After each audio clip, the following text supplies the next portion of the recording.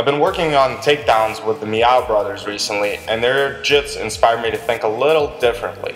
No matter where they're at, their goal is to always take the back. So, what if we apply the same approach to the takedown game?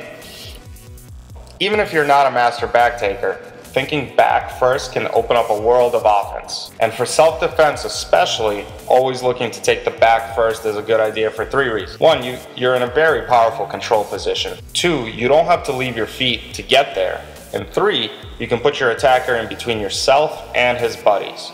Always a good idea. With this in mind, let's take a look at 3 ways to win the battle for the back. For all of these, I start with my opponent posting or reaching for my shoulder. But the moves also work great if he tries to control my wrist or grab my head. The first option we look at is the arm drag. One thing you have to realize about the arm drag is it's a 50-50 position.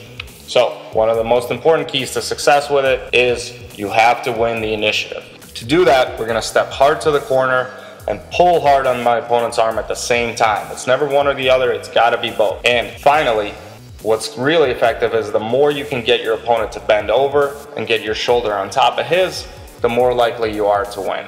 All right, our second option is the Russian. This is a variation of 2-on-1 arm control, and it's popular for the obvious reason that the Russian wrestling team uses this move all the time, and they're very effective with it. So what are our keys to success? The Russian is the most controlling of the 3 moves, and so you really should channel your inner boa constrictor. Then you're halfway there. Focus on controlling your opponent's arm and shoulder. A lot of my students, when they're first learning this move, try to crank the elbow, and this is an amateur mistake. It creates too much space and it rarely does damage. Just lets my opponent get away. Also, be sure not to skip to grabbing the hip right away. Slowly work up the arm first. That's going to ensure that you have that optimal control. Third option is the underhook. Here we have to be a little bit more explosive than with the other 2. It's because we're covering more distance and we're fighting through our opponent's strength. This move though is especially effective if your opponent does not apply a proper whizzer. So if I feel a loose whizzer, I often think back take whenever I have the underhook. Now be sure that the underhooking arm punches the wall behind you and the other arm windmills to your opponent's far pocket at the same time. So underhooking arm punches, other arm windmills. Hope you like these slick back takes.